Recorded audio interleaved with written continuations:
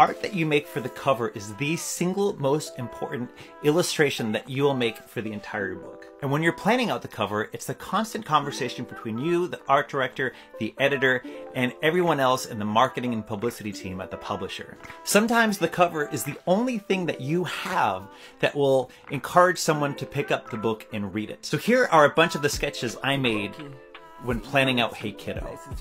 With Hey Kiddo, we wanted to communicate to the audience that this was a book for older readers. I'm known for picture books and younger graphic novels. We needed to signal that this was an intense story, that it was a personal story, until we ultimately came to the finished design, which was the sullen teenage version of me with the shadow of the younger version of me cast against the wall.